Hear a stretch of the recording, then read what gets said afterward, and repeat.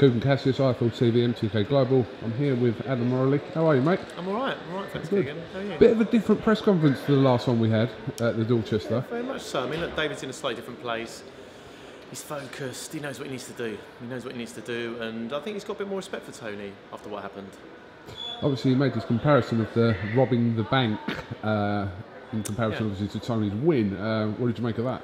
I think what David was trying to say was that some people go to great lengths and great danger in order to get a reward.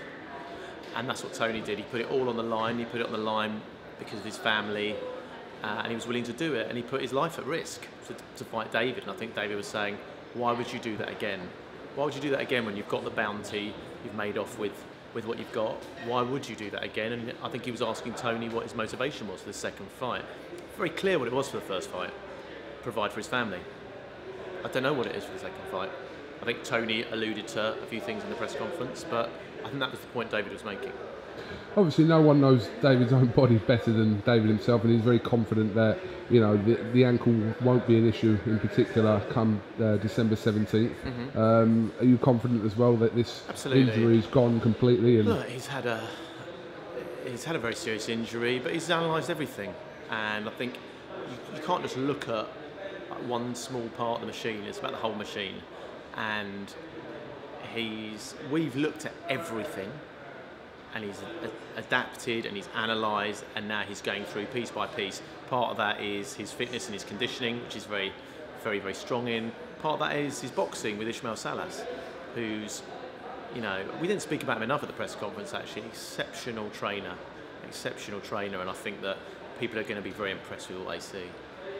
Tony said that, you know, he caused David's body to break down, but in your opinion, a fit David Haye, would it be the outcome that David predicted in the first fight, that, you know, this would go early? And I think it's important that you have to accept what happened in the first fight. Tony won, David lost, and there are no excuses.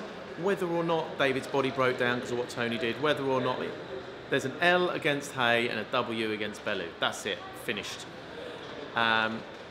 What do I think is going to happen this time? I think David is going to knock him out. That's what I think. I think David will concussively knock him out. I think talk of rounds and you know, where exactly when or what, I think you'll see a different David, and I think he will knock him out. I mean, we didn't expect that fight to go to 11 rounds, so it's unpredictable to know what round this could end in itself.